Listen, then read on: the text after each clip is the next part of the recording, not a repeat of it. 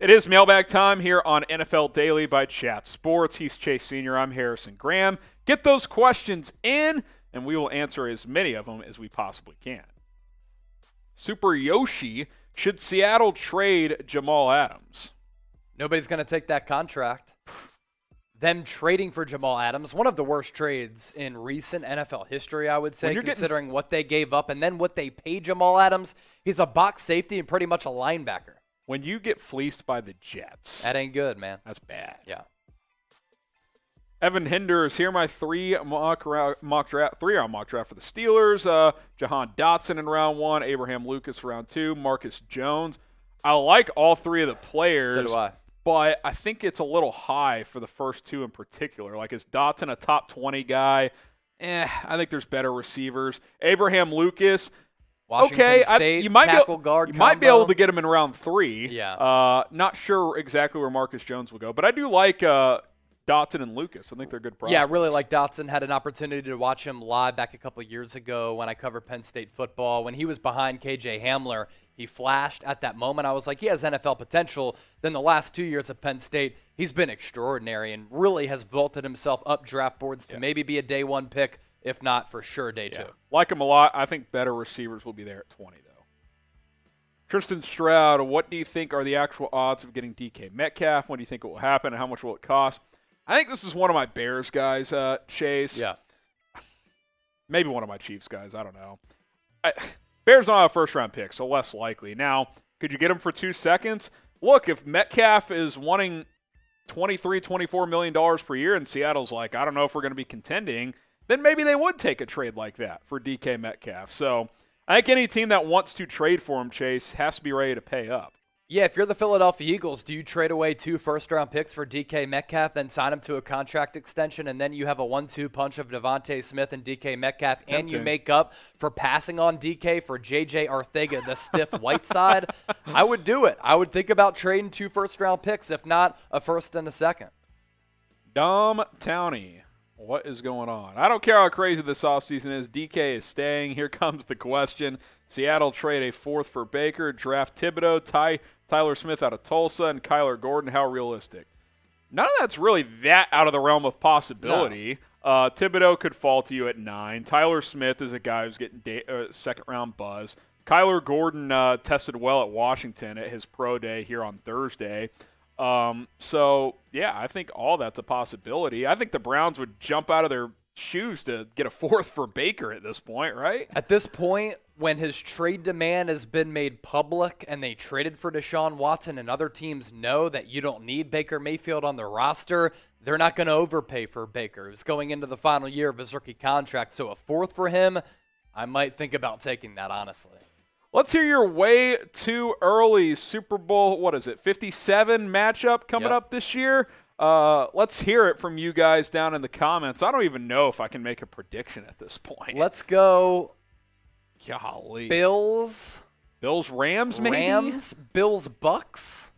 I'd lean Rams, man. Tampa Bay gets back. It's really hard to repeat, man. That's the only reason why I might go away from Los Angeles. Todd Bowles? How different does it look with Todd Bowles?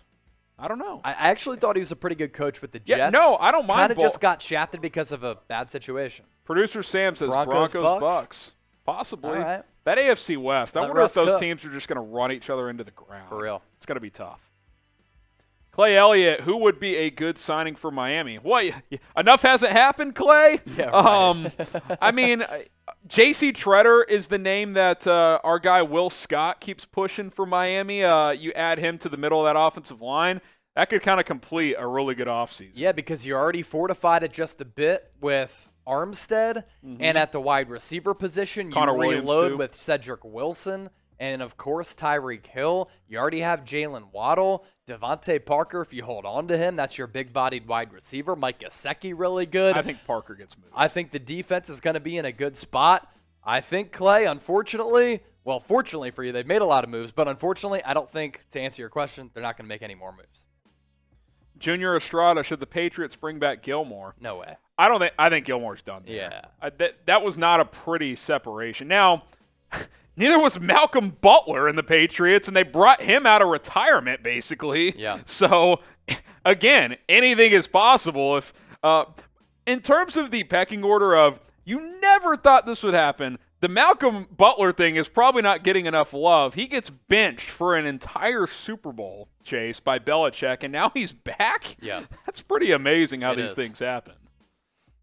Liam Cool Plays, appreciate the $1. Ask a question next time, as we always answer your super chats. Robbie Grayuski, Seahawks trading down to get more picks. I'd consider it, man. If I'm a team like them, a lot of needs still. Houston, like, load up on picks, because this isn't one of those drafts to, like, trade up for. I think it's like a depth class. So just if you can get 10-plus picks, I'd do it. Yeah, you're looking at a situation, if you want to go best player available and you have a couple of good options where you're picking at number 9, I believe, I would stay put. If you don't like the board at that time and you can stack up some picks to fulfill a couple of needs on the roster, which is what Seattle needs to do, to be frank, then that's a solid option too. Could also be around the range where teams start thinking about trading up for a quarterback in this draft. Usually it's top 5, but this draft, 9, 10, 11, Malik Willis still out there. Maybe they get their future quarterback. Could do that too. Yeah. Could be an option. We have some draft hats available with the draft just around the corner, and you should rep your squad at chatsports.com/NFL draft hat. Tons of different styles for all 32 NFL teams. Go check them out today and rep this thing on draft night. Link is in the comments and in the description. Chatsports.com/NFL draft hat. Go pick up a hat for your favorite NFL team. Some hats better than others, and I'll let you guys decide which ones those are. Chatsports.com/NFL draft hat. Liam again. Now he asks a question. Appreciate it. Appreciate the $5. Who is your favorite player on the Broncos besides Russ? Good question. Just a player that I like. Oh, gosh. Got to go to Producer Sam man. is a Broncos fan, so we'll let him chime in. Justin Simmons. I was gonna is my say favorite him. player besides Russ. Yeah, and since you gave us a $5 super chat, let me give you a breakout candidate. Sam, I think Albert Okwuegbunam's finally breaking out. Alberto is breaking out. He is a really good tight end who's fallen under the radar, tore his ACL as a rookie. Last year, didn't do much because he was behind Noah Fant. He immediately becomes tight end 1. I think he has a big season. I love who's the running back? Javonte Williams. Javonte Williams. He is a stud. a dog. Yeah, like, a stud. So many broken tackles. Now, one thing to note there with Noah Fant, after he got traded, noted that he said that he was used not ideally the way he wanted to. And him and Alberto are a little similar in the terms of their pass-catching style. So hopefully in this new system with Hackett, they really lean into the receiving tight end there with Alberto. Forget the system. You got a quarterback now. Yes, exactly right. That's a good point. You got Russell Wilson. Torian Whitfield, should the Bears trade Robert Quinn, and what's his value? We've talked about this on Bears Now a little bit. If you want to go subscribe for you Bears fans, youtube.com/Bears Now, free daily videos. I think if you're Ryan Poles, Chase, and with the moves you've made, you're clearly saying, hey, it's not that we're not going to try to win this year, but we're not going to overpay to go all in on 2022. This is a long-term play here. If you can get a third for Quinn, a day 2 pick for an aging pass rusher who is going to be 32, his value's never going to be better than coming off an 18.5 sack year in his 30s. And I think it's impacted, though, a little bit because of the age. Yeah. So that's why I'm saying, and I agree with you, like a third-round pick. I'd take a third for probably. an aging edge rusher. Save some cap. He'd also help another team out there. I do like it. Robbie Harrison, great last name. Is Nevada's Carson Strong a better fit for Houston or New Orleans?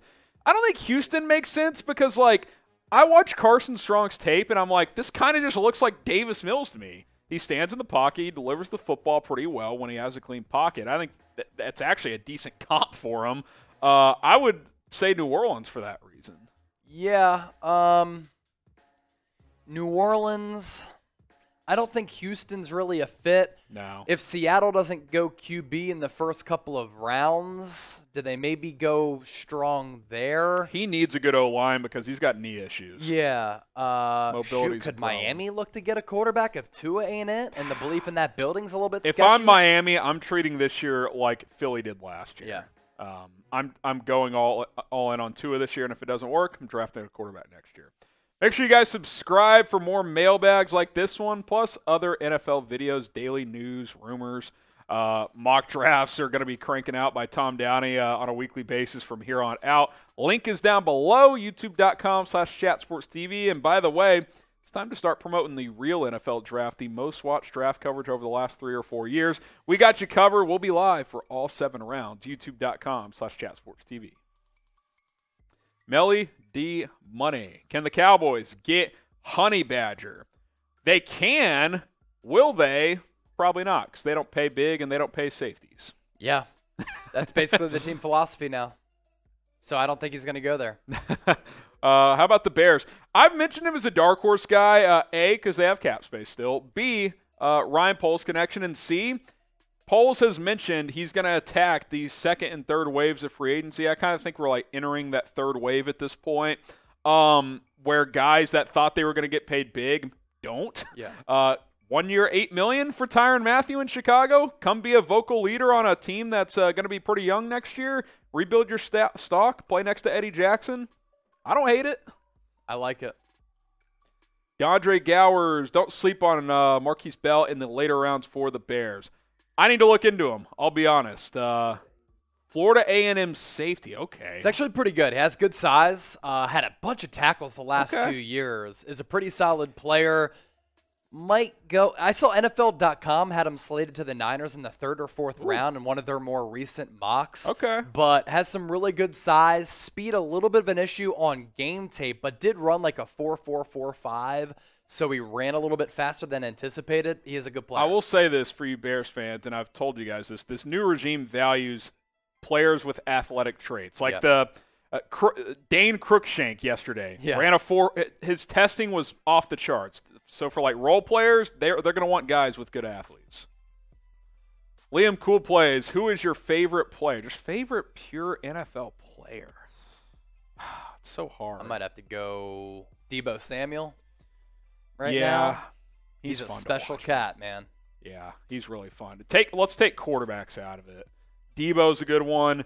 Dude, when Tyreek Hill just catches the ball like on a 10-yard in route, and then he just takes it 70 yards. You're like, what the fuck just happened? How about Jonathan Taylor? Yeah, he's fun. Dude, we talked about Javonte Williams is fun to watch, man. Like, he just runs through guys. Yeah. Derrick Henry when he's trucking dudes. Yeah, offense is fun. What can I say? Who will win the NFL MVP next season? This is a good question. Do we know who the favorite is right now? Is there betting odds out there? Need to look into that.